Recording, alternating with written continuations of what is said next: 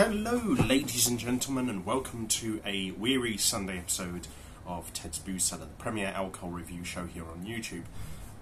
Now, I hope you guys enjoyed those couple of videos I did with Phil. Next time I see him, I'm going to try and do one or two episodes with him as well, as me and him do like the weird and wonderful in the world of alcohol. So, when I was round at Phil's, I might have shown it in one of the last two episodes, but Phil got me a very nice little late Christmas gift. My late Christmas gift to him was a really nice whiskey-based creme liqueur. We were a bit knackered by that point to review it last night, as of this recording.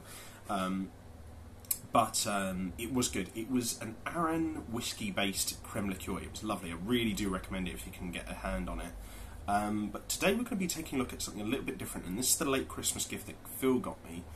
And this is a chocolate selection by Anthon Berg, and they are a chocolatier who are by appointment to the Royal Danish Court, and they have been around since 1884, so you know they've been around to master at least a fair few things. So just trying to see, yep, very, very fine packaging.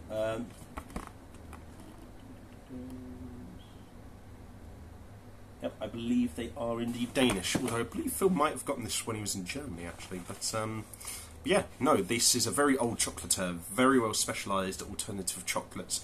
And the special thing about this variety box here is there's 14 little chocolate liqueurs in here.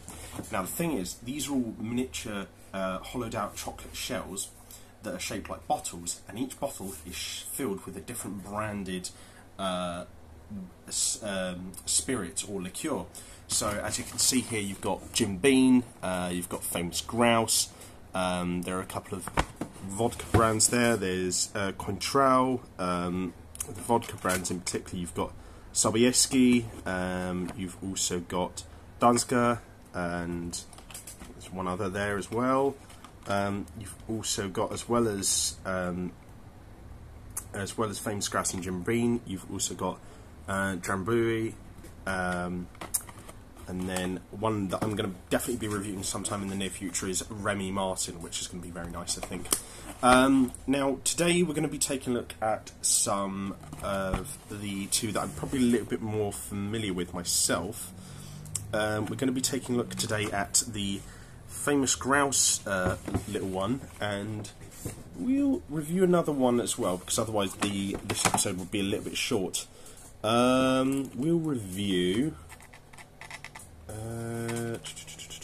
we'll review the Sobieski vodka, you know, Scotland and Poland side by side. But the chocolates in this alcohol do have a small amount of the chocolates in this alcohol box do have a small amount of alcohol in them, obviously, so do be careful if you do eat them. So I will say the packaging on this box is really lovely. It's a little bit worn, but even still, I would say it's a good, solid 9 out of 10. It's really classy, simple, nice contrast of gold writing against the black background.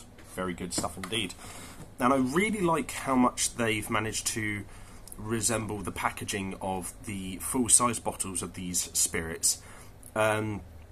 So I will say, I would have liked the bottles to look a little bit more like the actual real-life bottles of these spirits, but this is nice, cute design, and I do really like it. So I'll give the design, the smaller bottles themselves, a good solid 8 to 9 out of 10. I really like the effort, and I really like the creativity here.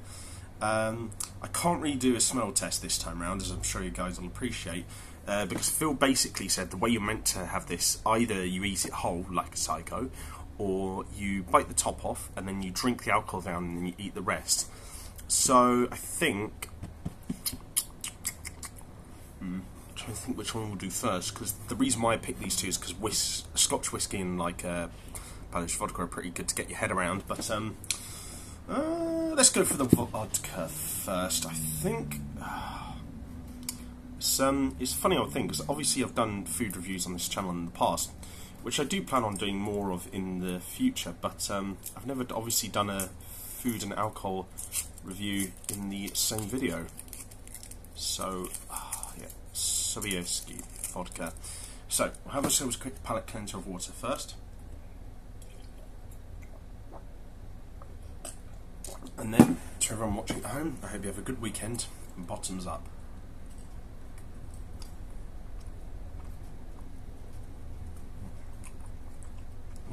Interesting. Alright.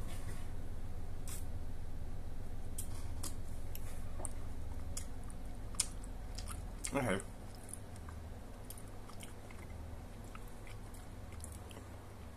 I know some people have a bit of a misgiving about some Polish vodka because it is really strong, but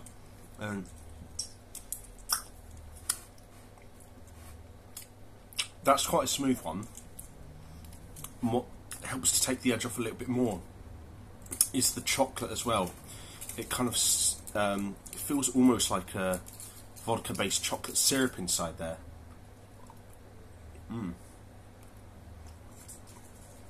That's good.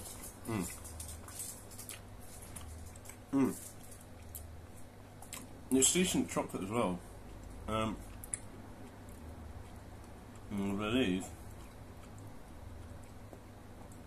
it's somewhere in the region of 50% cocoa, so it's like milk chocolate, but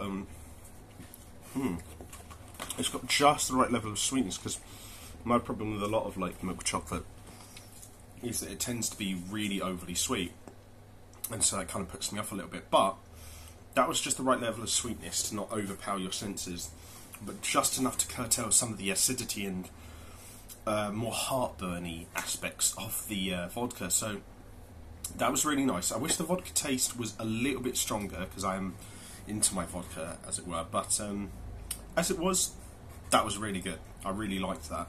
I'll give that... I think the chocolate does really raise it up, so I'll give that a good 8 out of 10, I think. The vodka flavour could have been done with being a little bit stronger, and I think dark chocolate would have been gone a little bit better with it, but 8 out of 10, that is really, really nice. So I'll have ourselves a quick palate cleanser of water before we go on to the whiskey. I believe it's not full strength versions of these vodkas either, or they might be like somewhat diluted, so that might offset some of the alcoholic flavour as well. I mean, it could be milk chocolate, but I think it also could be dark chocolate as well by the looks of it. I might have misread the packaging, so do correct me in the comment section down below if I'm talking out of my arse again. Right, let's see. And then on to the most important part of the video again. So to everyone again, once at home, watching at home, bottoms up.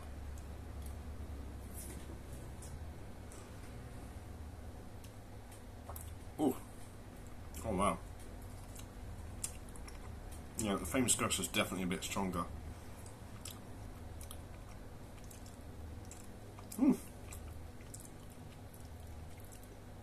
It's even got enough strength in it to have that warming of the cockles of your heart feeling.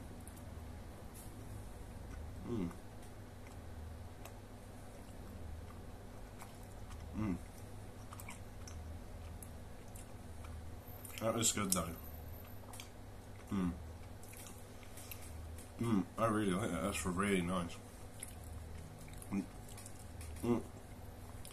I've given the same criticisms. I think like the alcohol could be a little bit stronger, but I think chocolate and whiskey complement each other so naturally that I think I'm willing to give that a bit of a higher rating, especially because like, with that flavour of chocolate and famous Grouse perhaps not being the most fiery of scotches out there, I feel that those two aspects of it complement each other really nicely, so I'll give that a 9 out of 10. That's really solid stuff.